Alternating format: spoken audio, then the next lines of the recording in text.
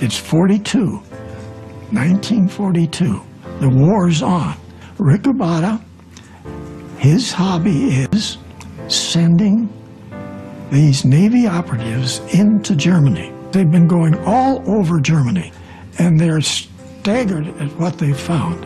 They found hundreds of different types of advanced weapons being built.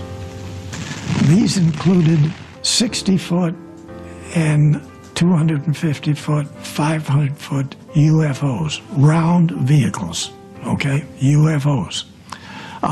They built some of these out of chromoly steel that would weigh tons and tons and tons. They had developed, or they had been given, electromagnetic anti-gravitational propulsion. They have all these UFOs, different types of propulsion that were unbelievable, laser weapon systems, unbelievable stuff. All over the country, Germany and the occupied areas, they had massive underground production facilities that they were using, they had developed for regular arms waste, like tanks and places to build Navy ships and all this kind of stuff. Most of it was underground. So they started expanding those facilities, and they put 11 of these UFO-shaped vehicles in production. So the operatives are trying to explain to us, and the admiral would back off and say, "Slow down, I don't believe you." And that went on, and then the captains would say the same thing. The operatives were nice guys, and they knew they were going to get the questions when they got back into the admiral's office, and they knew that nobody was going to believe what they said. So fortunately, the admiral had a typist in there, and the admiral's aide was not in there. He wasn't even cleared to be in there. And one or two of the captains, the admiral and myself, and we were the ones, the only people that this information was given to by the operatives. I want to step sort of back to my job in the Navy there, working for Admiral Riccobotta. We talked about my mission. Not my job, my mission. It's documented, okay? It's written by the Secretary of Navy Forrestal, okay, who became the #1 guy in the military. Then he, like several other people, including our president at that time, were talking to a lot of other people. And so he was supposed to have had a mental breakdown, so they took him to the hospital there in Washington, at the top floor, and pushed him out the window. And so that's the guy that wrote Admiral Riccobotta's mission, which then my mission came from his. That was the level of this information in the United States. Now, no other country but Germany knew about the extraterrestrials. Nobody did. Now, as this started to unveil the reality of what Germany was doing, it was like the war is going to be over, period. They're going to take the whole planet, and they could do it in 5 minutes. They even had trained a group of soldiers, an entire battalion of them, who were cloned. They had cloned a whole battle group of soldiers. They sent them out front, and they were killing the Russians unbelievably. So it's not just the material, but and advanced medical systems, longer lives. The size and the magnitude of what was taking place was unbelievable to everybody that got involved in the program. The SS found out that people could live longer.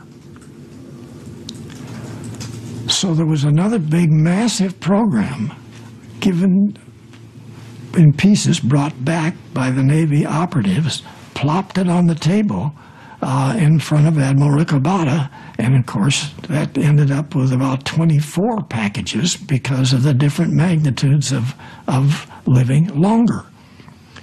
And I guess if you ask the question for the Nordics, their comparable lifespans are 1,400 to 2,200 years.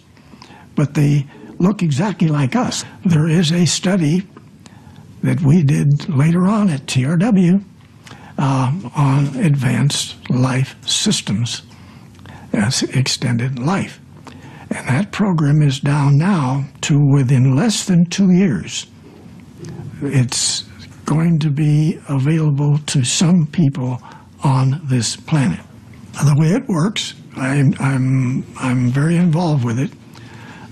Essentially, you take 4 aspirin over 6 months, pop them, or you get 4 shots. You immediately change. Everything is nicer. Everything is nicer, okay? What you do is you revert back to the girl's 21 and the guy's 29. Now, it takes a while for you to do this. You then stay at that time for essentially a couple of thousand years. Your brain then, which collectively we're only using 2.2% of our brain. I don't care what they're telling us. We're only using 2.2%. You get a minimum of 400% capability over what you normally had. And now, what this does is, this allows you to contribute. Allows you to contribute. You go to work for the company here, 20 years, they give you the watch, and you got a couple of 3 years later on, and you're out of the picture. Okay, so you didn't contribute very long. All right, now you're living 2,000 years, and you can contribute, and you also can have fun for 2,000 years, and you don't change age. You stay there. 5 of the top medical research groups, just like Scripps right here in San Diego, are involved in this. And there's hundreds of companies involved in this. There's a whole lot out there that is being removed from our part of our life, and that we are in this position where everything that we've been taught, whether it's in the university or in medical or in any technical field, even mathematics, is baloney. Our entire history, all the way back thousands of years, has been being controlled. We now know this. This is not something that we think could happen. We now know this.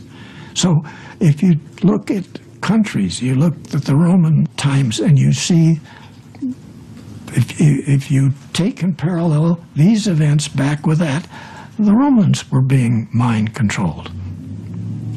They had the elite group, and then they had all of the army, and then they had the slaves. And that's where we are now. We're just finding out about this, and we need to fix it. So we had a young girl, Nordic, just outside of Germany. Some people talked to her, and they said, you are now involved in a new program, and you're going to have great support in this program. She had developed, I think she had 8 girls. They were continually talked to telepathically to go and design spaceships. The little blonde actually built them, and eventually 2 of those got over here in Area 51. But Germany found out about the blonde, took her over, stopped everything, and then got to this point where there was some sort of pressurized program by the SS to control that original group. Now, several times they did work together, but Hitler allowed them to operate independently of the whole SS program, the whole development. So we had 2 developments going on in Germany. The girls didn't want their vehicles to be used for anything else but travel. They were afraid that somebody would get a hold of it and they use it for military. which is, of course, what they got. But the girls finally ended up in Antarctica in the large facilities. In fact, the reptilians had 3 massive caverns. They let Germany use 2 small ones. But when you're talking about small, it's like as big as California. And so there's cities in both the extraterrestrial caverns and manufacturing everything that you would need on a planet. So then Hitler's group did the same thing. 4 years before the war was over, it was decided that the war could possibly be lost, but if we win it, we still need to get out of the area because the Allies are going to bomb us off of the Earth and there won't be anything here left for us. So they decided to move everything to Antarctica. Admiral Byrd, they're going to down there and they were going to take out the whole thing in 1 week. The top people in every area of the Navy, best aircraft, best ships, best weapons, everything. And 5 weeks later, things didn't look very good. When we got down there, they had decided they were going to have one thrust from the west side of Antarctica and then the opposite side coming into both of them towards the center of the continent. And so before we even got all the guys around, and I'm talking about big 4-engine flying boats, okay, and ships, battleships and destroyers and submarines and you name it. Before they got there, these fairly large, they were 100-foot diameter saucers, came up out of the ocean and took down everything. Now there's a misnomer on some documentations about the pictures, the photographs of some of the German UFOs. Many of the close-ups give you a real clear picture of the cross on them. What was partially incorrect in that information that's been released was that not all of the vehicles came out from the German side to take out ours, but from the large caverns on the adjacent to them, unmarked UFOs and unmarked cigars came up, which then it was a joint venture by the extraterrestrials that lived there, operated from there, and built the vehicles that went to the moon and Mars and all these other places. But we lost that war. We lost that war.